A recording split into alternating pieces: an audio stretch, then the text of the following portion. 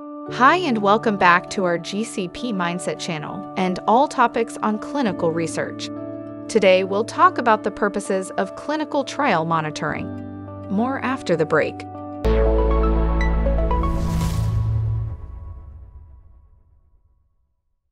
Why does monitoring have to be carried out at all?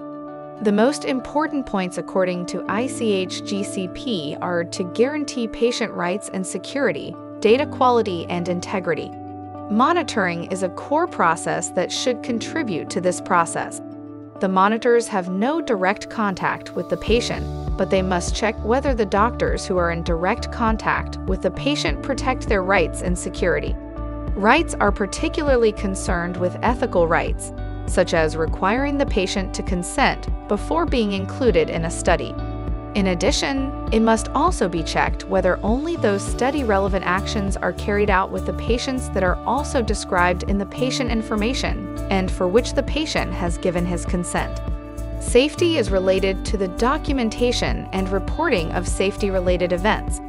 It is checked whether the study team at the trial site is conducting the study in accordance with the study protocol, good clinical practice, the legal requirements, and the sponsor's SOP.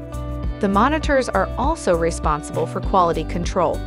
Source data verification, being an essential part of quality control, is the most demanding task for many monitors, depending on the training of the monitors and depending on the study indication.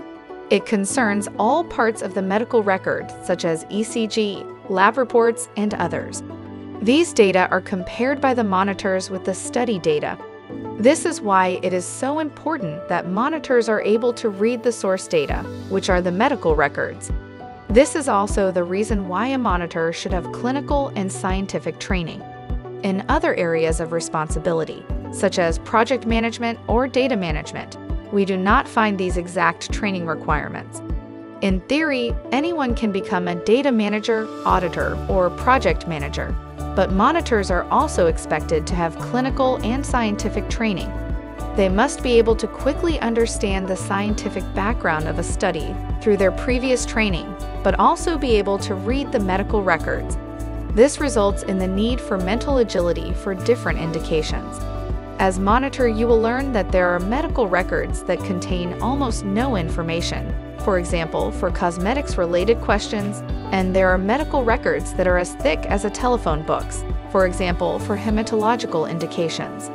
A good educational background is an essential part of a monitor's training. But the monitor's task is not only to control data. The monitor should support the study management, which also includes the sponsor. Accordingly, a monitor must have certain management skills. What does that mean? As a monitor, you are a representative of the study. As the mouth and ear of the sponsor, a monitor is the link between investigator and sponsor. It is very important that you should also pay attention to correct clothing, compliance with rules of conduct, and friendliness and acceptance towards those involved in the study.